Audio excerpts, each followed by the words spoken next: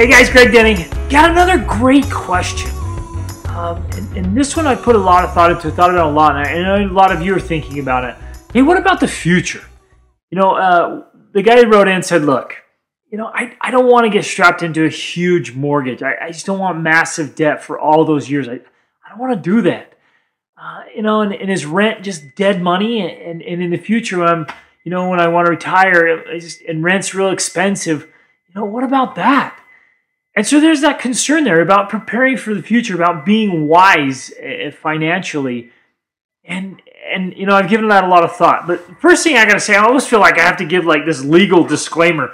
I am not a financial advisor. You have to decide what's best for your family and what works for you. What may work for one may not work for another. What may work in one place may not work in another place. You just got to do your homework. You got to be wise and think through this. But I want to throw out some options. If you start to think unconventionally, you start seeing options you didn't see before. And one of those was, I really think that rent can be dead money unless you use it wisely. If you're renting to get it cheaper, so you can sock away some money to buy some land or buy a place, then there's a benefit there, and you don't have all those costs of owning a home, because there's a lot of costs there, fix up or whatever else. But you have to do it wise. It has to fit into your plan. And if you're going out having experiences. But let's throw out some unconventional ideas here. What about owning a home in another country where costs could be significantly cheaper, or in another place?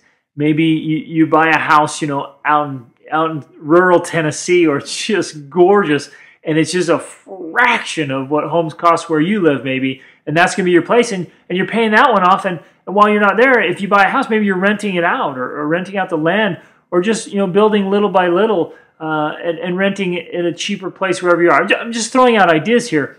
There's a big movement for tiny homes, where they're getting these small houses, and a lot of them are built with recycled material, so you can build it for cheap. And if you're a handy guy and you want to get in and do it yourself, even more so. Or cob. Cob is picking up, and I've done some work with cob.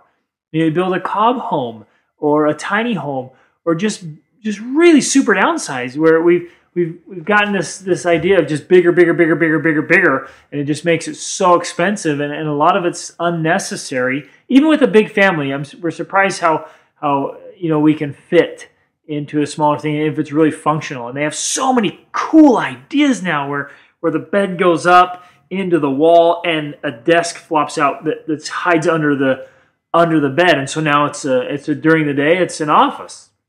And you flop it down, it's a bedroom. And so there's all these cool ideas online, and there's people living in containers. They're taking these old shipping containers, painting them up nice, and fixing up the inside, just decking them out.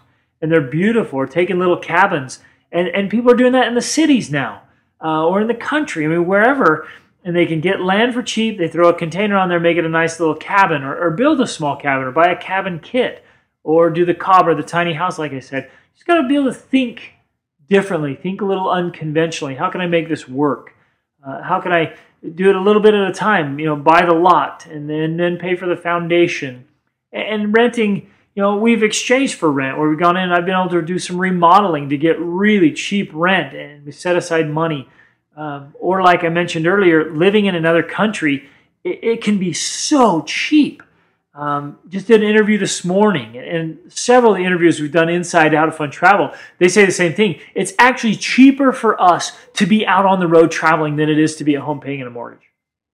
And so if you can go out for years, if you build a way to fund travel, you build multiple streams of income, and it's location independent, and you can be out on the road for months or for years socking away money. And we know travelers are doing this. They live for $1,500, $2,000 a month with their family, and they live well in a cheap country, and they're making $15,000, $20,000, $30,000 a month. They're just socking it away. A lot of them have nice homes or mortgages that they rent out. So somebody else is covering the mortgage. They're living for super cheap. Again, they're getting ahead. So just think differently. Think outside of that. Absolutely, you got to prepare for your future. You got to get financial savings. You got to get, we believe in food storage and other resources in gold and silver coins, whatever it is you like, that you think are resources that are valuable to have for your family's future. By all means, do it, and maybe in different currencies to hedge and protect yourself. Our ideal, and we'll share this with you. Our ideal would be to have land, a little homestead where we can grow food, have a few animals, and have a nice, comfortable home. And we'd like to have that in several countries.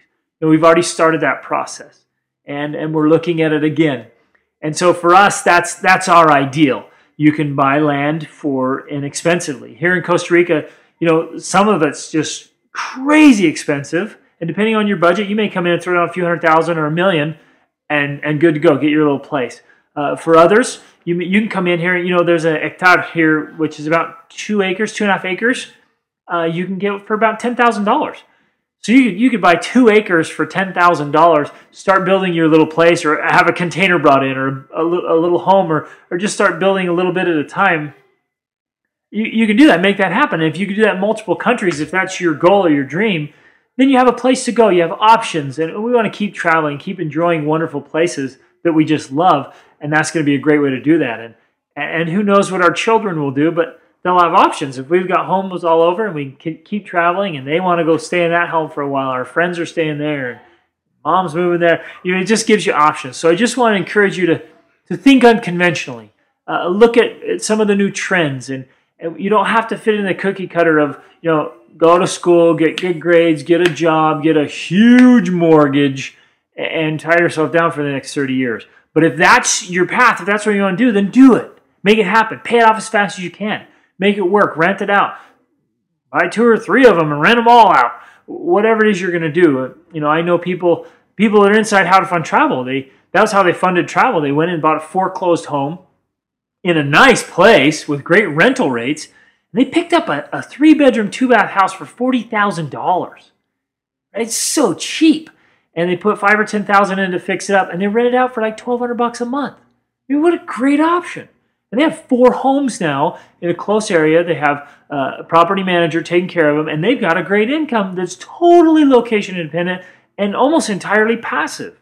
So there's a lot of options. There's ways to think. Think different city, different location, country. Get out in the country. Go to a different country. Just think differently and be wise, but don't be so narrow that you can't see other opportunities that are out there. Okay, let's go out there, make it happen, live your life now, and still prepare for an awesome future and make it happen. Reach up.